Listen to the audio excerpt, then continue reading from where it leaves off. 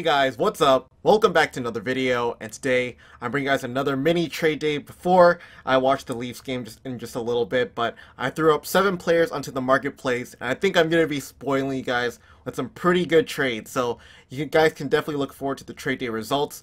I put them up for 24 hours, so I will check the trades at around, I would say, 4 or 5 p.m. tomorrow, just when the trades are about to expire. And that will give you guys a lot of time to send in some trades. So once again, team name is LambChops99 if you want to find me in the marketplace. On Xbox One, of course. This is not on PlayStation 4, which kind of sucks, but maybe one day I'll buy a PS4 and host some trade days on there. Anyways, we got 7 players up. We have a lot of good medium and high-end players up for trade. So I will definitely show you guys what I have up. So let's go through them, and you guys will definitely be pretty excited to see some of the players. And you can already see some of the players, but I'll talk about them later.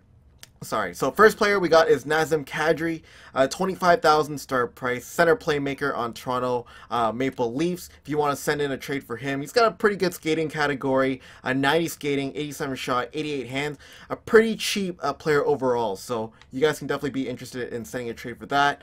I also put up Phil Kessel, and basically most of these players were based off of players that people requested in my last trade day results. So if there's any players that you want me to put up in the next trade day, you should definitely post it in the comments so at least I can go and look back on them and choose some players from the marketplace. So anyways, Phil Kessel, right wing sniper, Pittsburgh, 65,000 start price, and he's just an awesome sniper. 91 skating, 91 shot, 90 hands. Can't go wrong with Phil Kessel.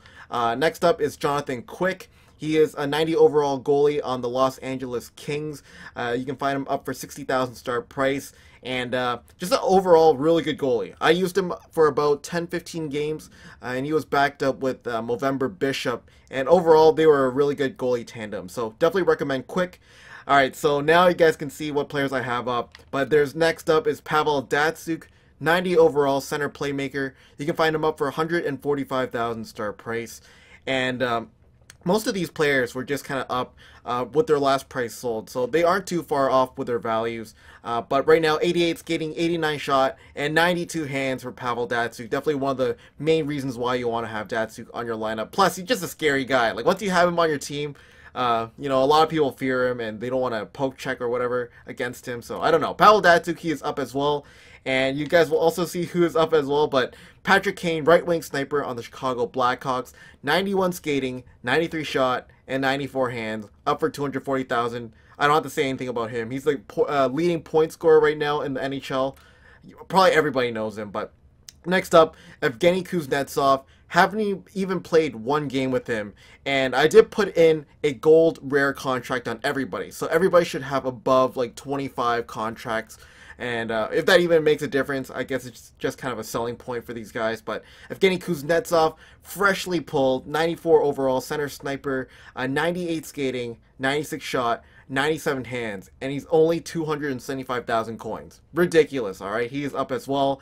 And another player from the Washington Capitals, Alexander Ovechkin. He was in Hut Roulette, he was in Ovi's Hut. So this guy is pretty old. This card is a really old card.